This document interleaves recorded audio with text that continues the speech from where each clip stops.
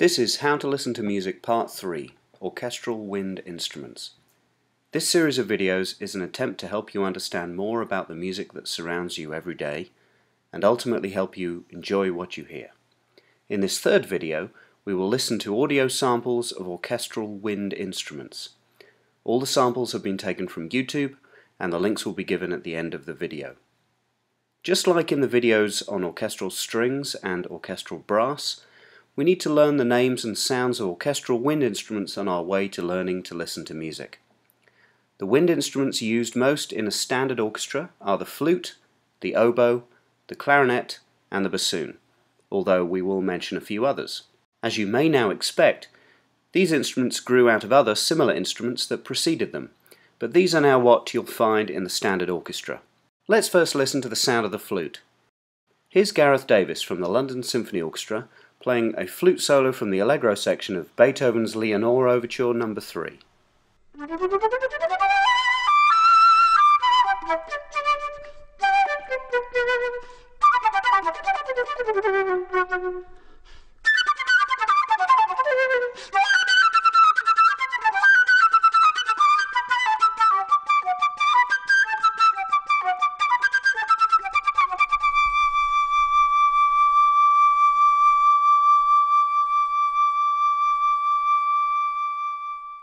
No longer made of wood, the flute has a bright sound in its upper register.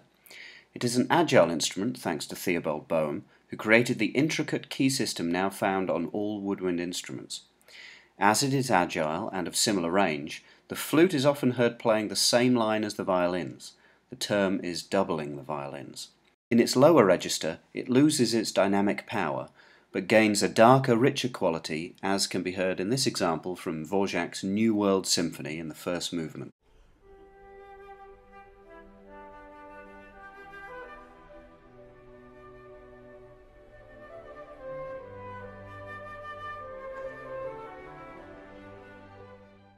Without a delicate accompaniment from the strings, the flute would be overpowered. The flute family includes the piccolo, which sounds an octave higher than the flute, reads almost the same notes as the flute, but the pitch it produces will be 8 notes higher than that produced by the flute, and the alto flute. Let's go back to Gareth Davis to hear a short excerpt for piccolo from Rossini's Semiramide Overture.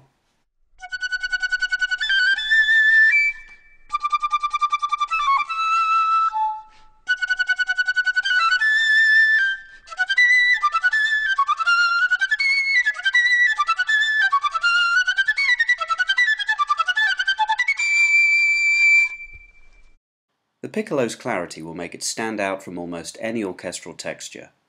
The alto flute, on the other hand, is much more mellow. Composers working in the early 20th century and on, like Stravinsky, Ravel, and Holst, really made more of this instrument. Significant solos for alto flute can be found in Saturn from Holst's The Planets, and Ronde Printanière from Stravinsky's The Rite of Spring. Sound is made on all members of the flute family by blowing air across the opening on the side of the tube. The air inside the tube then vibrates and escapes through the open end. The manner in which the sound begins is considerably different for the clarinet family. The clarinet is a single reed instrument, which means a reed, a thin flat piece of cane, in the case of the clarinet a piece of cane similar to bamboo, vibrates against a mouthpiece when air is blown through it.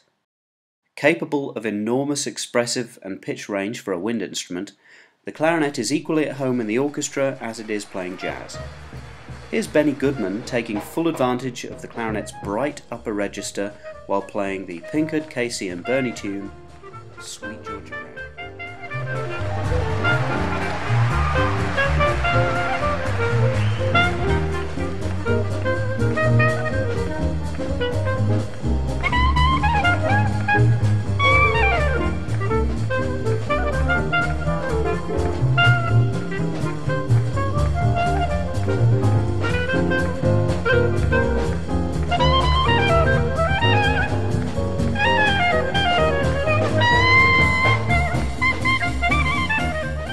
The low register is rich and dark, and the composer Tchaikovsky uses clarinets in this chalumeau register at the beginning of his Fifth Symphony, played here by the Boston Symphony Orchestra, conducted by Leonard Bernstein.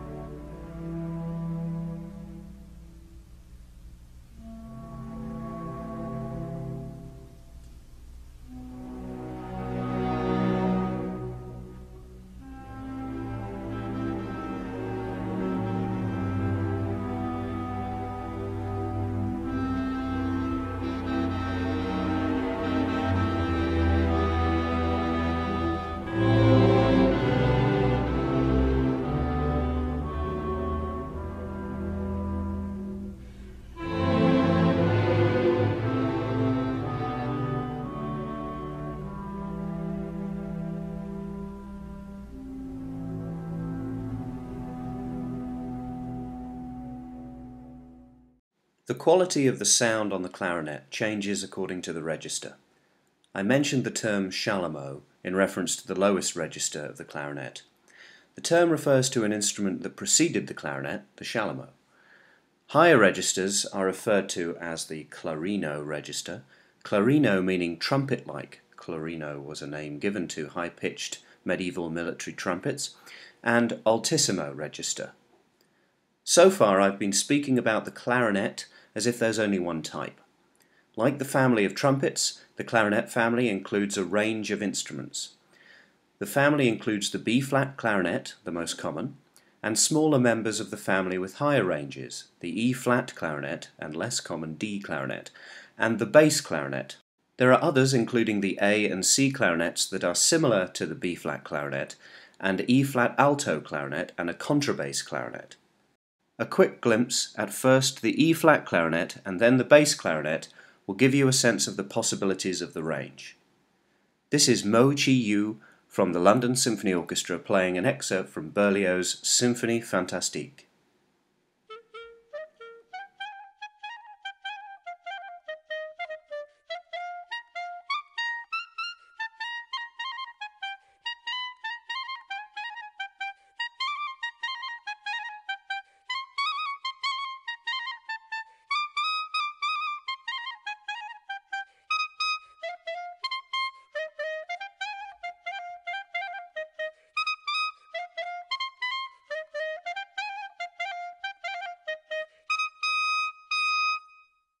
And now Lorenzo Iosco, also from the London Symphony Orchestra, playing a short passage from Don Quixote by Richard Strauss.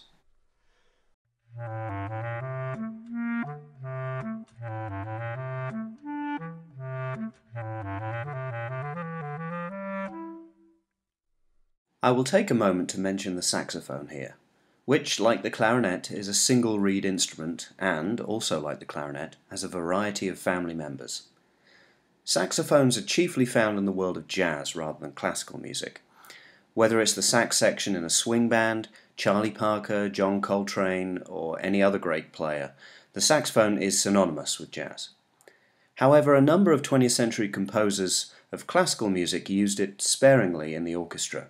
Copland, Gershwin, Vaughan Williams, Prokofiev, and Ravel. All these were composers who were creative in the way they used the orchestra to create different sound colours, otherwise known as orchestration. Moving on to our final instrumental family, the oboe and bassoon are double reed instruments, which means when played, two reeds vibrate against each other rather than a separate fixed mouthpiece, as is the case with the clarinet. Both, but perhaps the oboe most of all, are arguably the most challenging wind instruments to play, and this is largely due to the reed. When it's played as well as it is here, the oboist from the London Festival Orchestra plays the oboe solo from the opening of the Dance of the Swans from Tchaikovsky's Swan Lake. It makes that hard work worthwhile.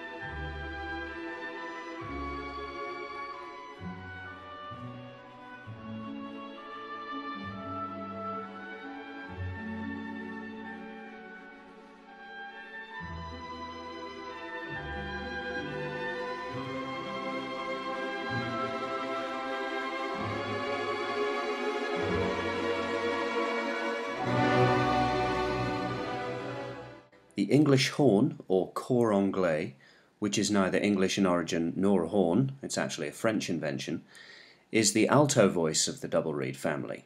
Rich in tone colour, it is nevertheless hard to differentiate from the oboe at certain pitches, but unmistakable, with a little practice, in a passage like this one by Berlioz from his Roman Carnival Overture, played here by Simon Lee from the 2011 YouTube Symphony Orchestra.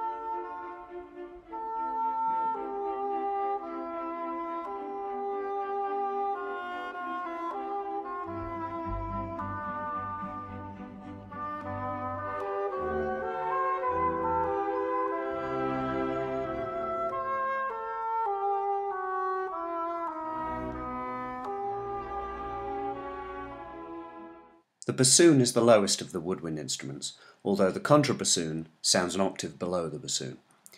It is quite agile and can play an enormous range of notes. It is equally at home moving quickly through low notes or slowly through high ones. A quick snippet of Mozart's Marriage of Figaro Overture, played by the principal bassoonist from the London Symphony Orchestra.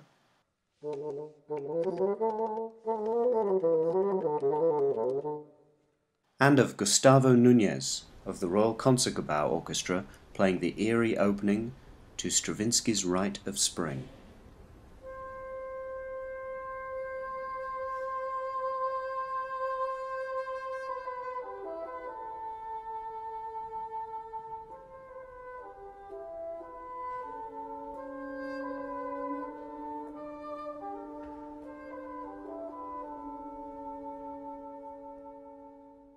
As far as combinations of wind instruments go, the wind quintet, flute, oboe, clarinet, bassoon and French horn, is a chamber ensemble. In this regard, it is like the string quartet, but unlike the string quartet, it presents the composer with an opportunity to bring together very different sounding instruments. It is perhaps not surprising that many 20th century composers were drawn to the wind quintet. Here the ensemble slow wind plays the first of Hungarian composer György Ligeti's bagatelles for wind quintet.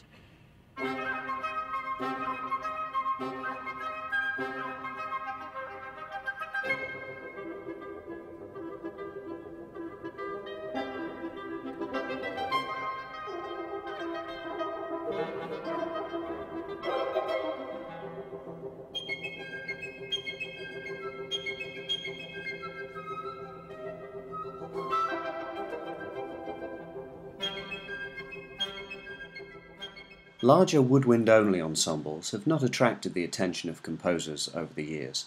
Instead, woodwinds find themselves combined with brass instruments to form the symphonic band or wind band. The staple of many high schools in the UK and high schools and colleges in the US, the wind band or concert band or symphonic band can find itself playing original music by contemporary composers, but almost nothing by composers of note before the early 20th century. This is likely due to historical association with military music, but while military music from around the world exercised an influence on composers like Mozart, Haydn, Beethoven and others, a full discussion is beyond the scope of this video.